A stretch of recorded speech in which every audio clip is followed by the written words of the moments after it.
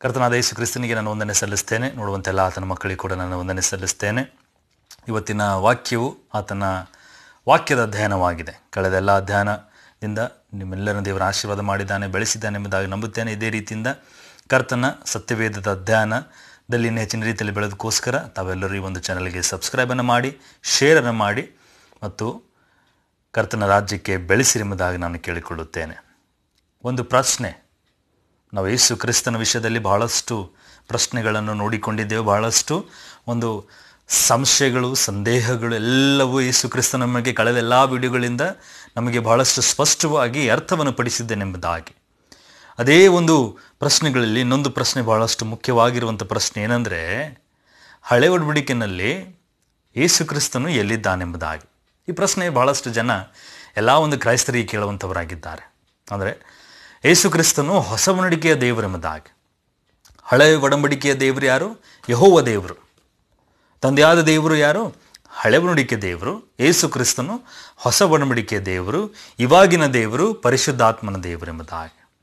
ಈ ಒಂದು ವಿಷಯಗಳಿಗೆ ನಮ್ಮ ಸತ್ಯವೇದವು ಏನು ಹೇಳುತ್ತದೆ? ಯೇಸು ಕ್ರಿಸ್ತನು ಬರೀ ಹೊಸ ಒಡಂಬಡಿಕೆಯಲ್ಲಿ ಮಾತ್ರ ಕಾಣಿಸುವ ದೇವರಾಗಿದ್ದಾನೋ ಎಂಬುದಾಗಿ ನಾವು ಬಹಳಷ್ಟು ಸ್ಪಷ್ಟವಾಗಿ ತಿಳಿದುಕೊಳ್ಳೋಣ. ಅಂದರೆ ಪ್ರಶ್ನೆ ಏನಾಗಿದೆ, ಹಳೆ ಒಡಂಬಡಿಕೆಯಲ್ಲಿ ಯೇಸು ಕ್ರಿಸ್ತನು ಎಲ್ಲಿದ್ದಾನೆ, ಆ ಒಂದು ವಾಕ್ಯಗಳು ಯಾವ್ಯಾವು ಎಂಬುದಾಗಿ ನಾವು ಬಹಳಷ್ಟು ಸ್ಪಷ್ಟವಾಗಿ ಇವತ್ತಿನ ದಿವಸದಲ್ಲಿ ನಾವು ತಿಳಿದುಕೊಳ್ಳೋಣ. ಹಳೆ ಒಡಂಬಡಿಕೆಯ ಮೊದಲನೇ ಪುಸ್ತಕ ಯಾವುದು? ಆದಿಕಾಂಡ 1ನೇ ಅಧ್ಯಾಯ 26ನೇ ವಚನದಲ್ಲಿ ಬಹಳಷ್ಟು ಸ್ಪಷ್ಟವಾಗಿ ಅಲ್ಲಿ ದೇವರು ಹೇಳುತ್ತಾನೆ, ನಮ್ಮ ಸ್ವರೂಪದಲ್ಲಿ ನಮ್ಮ ಹೋಲಿಕೆಗೆ ಸರಿಯಾಗಿ ನಾವು ಮನುಷ್ಯರನ್ನು ಉಂಟು ಮಾಡೋಣ ಎಂಬುದಾಗಿ. ಇಲ್ಲಿ ಪದವು ನಮ್ಮ ಎಂಬುದಾಗಿ ಉಪಯೋಗಿಸಲ್ಪಟ್ಟಿದೆ. ಅಂದರೆ ಯೆಹೋವ ದೇವರು ನಮ್ಮ ಸ್ವರೂಪದಲ್ಲಿ ನಮ್ಮ ಹೋಲಿಕೆಗೆ ಅನುಸಾರವಾಗಿ ಮನುಷ್ಯರನ್ನು ಉಂಟು ಮಾಡೋಣ. ನಮ್ಮ, ಯಾವಾಗ ನಮ್ಮ ಎಂಬುದಾಗಿ ನಾವು ಉಪಯೋಗಿಸ್ತೇವೆ, ಯಾವಾಗ ನಾವು ಒಬ್ಬರಿಗಿಂತ ಹೆಚ್ಚಿನವರಾಗಿರುತ್ತೇವೋ ಆವಾಗ ಮಾತ್ರ ನಮ್ಮ ಸ್ವರೂಪ, ನಮ್ಮ ಹೋಲಿಕೆ ಎಂಬುದಾಗಿ ನಾವು ಉಪಯೋಗಿಸ್ತೇವೆ. ಅದೇ ರೀತಿಯಿಂದ ಇಲ್ಲಿ ದೇವರು ಕೂಡ ನಮ್ಮ ಸ್ವರೂಪ ಎಂಬುದಾಗಿ ಯಾವಾಗ ಉಪಯೋಗಿಸ್ತಾ ಇದ್ದಾನೆ, ಆವಾಗ ತಂದೆಯಾದ ದೇವರು, ಯೇಸು ಕ್ರಿಸ್ತನು, ಪರಿಶುದ್ಧಾತ್ಮನು, ನಮ್ಮ ತ್ರಾಯಕ ದೇವರು ಇರುವಂಥ ಒಂದು ಸಂದರ್ಭದಲ್ಲಿ ನಮ್ಮ ತ್ರಾಯಕ ದೇವರು ಇಲ್ಲಿ ವಿಷಯದಲ್ಲಿ ಈ ಒಂದು ವಾಕ್ಯದಲ್ಲಿ ಏನು ಹೇಳುತ್ತಾ ಇದ್ದಾನೆ? ನಮ್ಮ ಸ್ವರೂಪದಲ್ಲಿ. ಅಂದರೆ ಯೇಸು ಕ್ರಿಸ್ತನು ಹಳೆ ಒಡಂಬಡಿಕೆಯಲ್ಲಿಯೂ ಈ ಒಂದು ಘಳಿಗೆಯಲ್ಲಿಯೂ ಮನುಷ್ಯರು ಉಂಟು ಮಾಡುತ್ತಾ ಇರುವಾಗಲೂ ಆತನು ಇದ್ದನು ಎಂಬುದಾಗಿ. ಬೇರೆಯವರು ಹೇಳುತ್ತಾರೆ, ಯೇಸು ಕ್ರಿಸ್ತನು ಎಲ್ಲಿದ್ದಾನೆ ಹಳೆ ಒಡಂಬಡಿಕೆಯಲ್ಲಿ ಎಂಬುದಾಗಿ. ಕೇಳಿದರೆ ಈ ಒಂದು ವಾಕ್ಯವನ್ನು ನೀವು ತೋರಿಸಬೇಕು. ಒಂದು ವಾಕ್ಯದಲ್ಲಿ ನಮ್ಮ ಸ್ವರೂಪದಲ್ಲಿ ಎಂಬುದಾಗಿ ಬಹಳಷ್ಟು ಸ್ಪಷ್ಟವಾಗಿ ಬರೆಯಲ್ಪಟ್ಟಿದೆ. ಮತ್ತು ಇನ್ನೊಂದು ವಾಕ್ಯದಲ್ಲಿ ಇದೇ ಒಂದು ರೀತಿಯ ಪದ ಉಪಯೋಗಿಸಲ್ಪಟ್ಟಿದೆ. ಅದು ಯಾವುದು? ಅದೇ ಒಂದು ಪುಸ್ತಕದಲ್ಲಿ ಆದಿಕಾಂಡದಲ್ಲಿ 3ನೇ ಅಧ್ಯಾಯ 22ನೇ ವಚನದಲ್ಲಿ ಇಲ್ಲಿ ಯೇಸು ಕ್ರಿಸ್ತನು, ಇಲ್ಲ ತಂದೆಯಾದ ದೇವರು ಏನು ಹೇಳುತ್ತಾನೆ? ಒಳ್ಳೆಯದು ಕೆಟ್ಟದು ಭಾವವನ್ನು ಅರಿತು ನಮ್ಮಲ್ಲಿ ಒಬ್ಬವನಂತನಾಗಿದ್ದಾನೆ ಎಂಬುದಾಗಿ. ಅಂದರೆ ಯೆಹೋವ ದೇವರು ಹೇಳುತ್ತಾರೆ ಇಲ್ಲಿ, ಒಳ್ಳೆಯದು ಕೆಟ್ಟದ್ದು ಅರಿತನು ಈತನು, ಅಂದರೆ ಮನುಷ್ಯನು, ಈತನು ಅರಿತು ನಮ್ಮಲ್ಲಿ ಒಬ್ಬವನಂತನಾಗಿದ್ದಾನೆ ಎಂಬುದಾಗಿ. ನಮ್ಮಲ್ಲಿ ಒಬ್ಬವನಂತನಾಗಿದ್ದಾನೆ ಎಂಬುದಾಗಿ ಇಲ್ಲಿ ಬಹಳಷ್ಟು ಸ್ಪಷ್ಟವಾಗಿ ಬರೆಯಲ್ಪಟ್ಟಿದೆ. ಇಲ್ಲಿ ತ್ರಾಯಕ ದೇವರು, ತಂದೆ, ಮಗ, ಪರಿಶುದ್ಧಾತ್ಮನು ಇಲ್ಲಿ ಇರುವಾಗ ಯೆಹೋವ ದೇವರು ಹೇಳುತ್ತಾ ಇದ್ದಾನೆ, ಇಲ್ಲಿ ನಮ್ಮಲ್ಲಿ ಕೂಡ ಒಬ್ಬವನಂತನಾಗಿದ್ದಾನೆ ಒಂದು ಮನುಷ್ಯನೆಂಬುದಾಗಿ. ಇಲ್ಲಿ ಮತ್ತೆ ಪದವು ನಮ್ಮಲ್ಲಿ ನಮ್ಮ ಎಂಬುದಾಗಿ ಉಪಯೋಗಿಸಲ್ಪಟ್ಟಿದೆ. ಅದರ ಅರ್ಥ ಯೇಸು ಕ್ರಿಸ್ತನು, ಪರಿಶುದ್ಧಾತ್ಮನು, ನಮ್ಮ ತ್ರಾಯಕ ದೇವರು ಅಲ್ಲಿರುವಂಥದ್ದನ್ನು ನಾವು ನೋಡುತ್ತೇವೆ. ಅಂದರೆ ಯೇಸು ಕ್ರಿಸ್ತನು ಈ ಒಂದು ವಚನದಲ್ಲಿಯೂ ಹಳೆ ಒಡಂಬಡಿಕೆಯಲ್ಲಿಯೂ ಆತನು ಸದಾಕಾಲ ಇರುವಂಥವನಾಗಿದ್ದಾನೆ ಎಂಬುದಾಗಿ ನಾವು ನೋಡಿಕೊಂಡಿದ್ದೇವೆ. ಮತ್ತು ಅದೇ ರೀತಿಯಿಂದ ಯೆಶಾಯನ ಬರೆದ ಪ್ರವಾದನೆ ಗ್ರಂಥ 6ನೇ ಅಧ್ಯಾಯ 8ನೇ ವಚನದಲ್ಲಿ ನಾವು ನೋಡಿಕೊಳ್ಳುತ್ತೇವೆ. ಇಲ್ಲಿ ಯೆಹೋವ ದೇವರು ಹೇಳುತ್ತಾರೆ, ಯಾವನು ನಮಗೋಸ್ಕರ ಹೋಗುವನು ಎಂಬುದಾಗಿ ಬಹಳಷ್ಟು ಸ್ಪಷ್ಟವಾಗಿ ಬರೆಯಲ್ಪಟ್ಟಿದೆ. ಯಾವನು ನಮಗೋಸ್ಕರ ಅಂದರೆ ಒಬ್ಬರಿಗಿಂತ ಹೆಚ್ಚಿನವರಾಗಿದ್ದಾರೆ, ಅದಕ್ಕೋಸ್ಕರ ಇಲ್ಲಿ ಯೆಹೋವ ದೇವರು ಹೇಳುತ್ತಾ ಇದ್ದಾರೆ, ಇಲ್ಲಿ ನಮಗೋಸ್ಕರ ಯಾರು ಹೋಗುವಂಥವನಾಗಿದ್ದಾನೆ? ನಮಗೋಸ್ಕರ ನಮ್ಮ ತ್ರಾಯಕ ದೇವರು ಅಲ್ಲಿರುವಂಥದ್ದನ್ನು ನಾವು ನೋಡುತ್ತೇವೆ. ಅಂದರೆ ಯೇಸು ಕ್ರಿಸ್ತನು ಕೂಡ ಅಲ್ಲಿರುವಂಥದ್ದನ್ನು ನಾವು ನೋಡುತ್ತೇವೆ. ಹಳೆ ಒಡಂಬಡಿಕೆಯಲ್ಲಿಯೂ ಕೂಡ ಯೇಸು ಕ್ರಿಸ್ತನು ಯಾವಾಗಲೂ ಇರುವಂಥವನಾಗಿದ್ದ ಎಂಬುದಾಗಿ ನಾವು ಬಹಳಷ್ಟು ಸ್ಪಷ್ಟವಾಗಿ ನೋಡಿದ್ದೇವೆ. ಕೀರ್ತನೆ 110 1ನೇ ಕೀರ್ತನೆಯಲ್ಲಿ ಬಹಳಷ್ಟು ಸ್ಪಷ್ಟವಾಗಿ ಇಲ್ಲಿ ದಾವೀದ ರಾಜನು ದೇವರಿಗೆ ಹೊಗಳುವಂತವನಾಗಿದ್ದಾನೆ. ಏನೆಂದರೆ ಯೆಹೋವನು ನನ್ನ ಒಡೆಯನಿಗೆ ಎಂಬುದಾಗಿ. The lord says to my lord, ಇಂಗ್ಲಿಷ್ನಲ್ಲಿ. ಯೆಹೋವನು ನನ್ನ ಒಡೆಯನಿಗೆ, ನಿನ್ನ ವಿರೋಧಿಗಳು ನಿನ್ನ ಪಾದ ಪೀಠದಲ್ಲಿ ಮಾಡುವ ತನಕ ನೀನು ನನ್ನ ಬಲಗಡೆಯಲ್ಲಿ ಕೂತಿಕೊ ಎಂಬುದಾಗಿ ಯೆಹೋವನು ನನ್ನ ಒಡೆಯನಿಗೆ.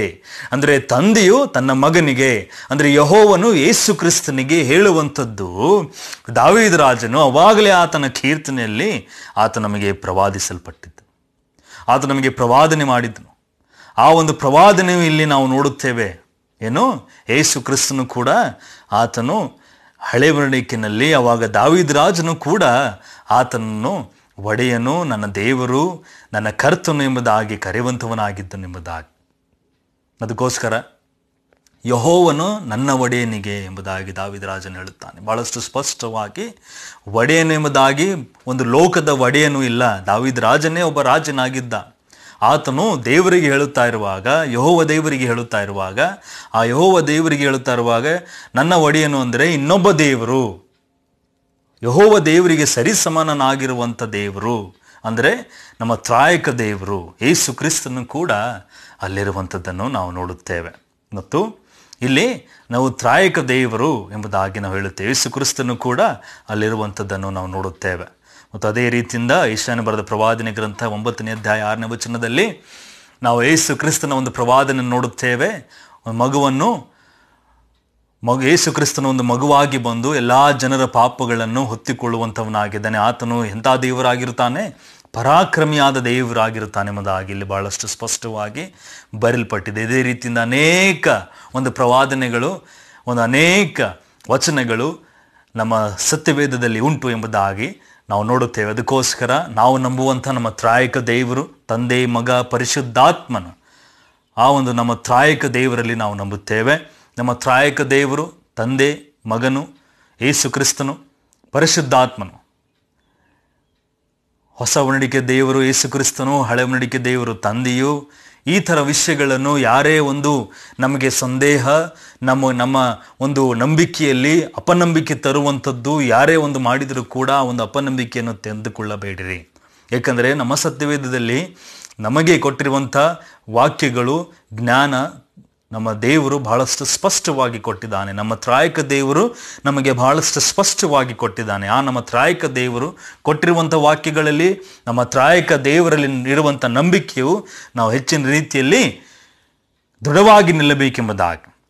ಅದಕ್ಕೋಸ್ಕರ ಯೇಸು ಕ್ರಿಸ್ತನು ಬರೀ ಹೊಸ ಒಡಂಬಡಿಕೆ ದೇವರಲ್ಲ, ಆತನು ಆದಿಯಿಂದಲೂ ಯಾವಾಗಲೂ ದೇವರಾಗಿರುವಂಥ ದೇವರಾಗಿದೆ. ನಮ್ಮ ತ್ರಾಯಕ ದೇವರು ಆದಿಯಿಂದಲೂ ಇವತ್ತು ನಿರಂತರವಾಗಿ ನಿತ್ಯಕ್ಕಾಗಿರುವಂಥ ನಮ್ಮ ತ್ರಾಯಕ ದೇವರು ತಂದೆ, ಮಗ, ಪರಿಶುದ್ಧಾತ್ಮನಲ್ಲಿ ನಾವು ನಂಬಿಕೆ ಇಡುತ್ತೇವೆ. ನಾನು ನಂಬುತ್ತೇನೆ ಈ ಒಂದು ವಾಕ್ಯ, ಒಂದು ಪ್ರಶ್ನೆ ಉತ್ತರ ಬಹಳಷ್ಟು ಸ್ಪಷ್ಟವಾಗಿ ನಿಮ್ಮೆಲ್ಲರಿಗೆ ದೇವರ ಆಶೀರ್ವಾದ ಮಾಡಿದ್ದಾನೆ, ಅರ್ಥಪರನ್ನು ಪಡಿಸಿದ್ದಾನೆ ಎಂಬುದಾಗಿ ನಂಬುತ್ತೇನೆ.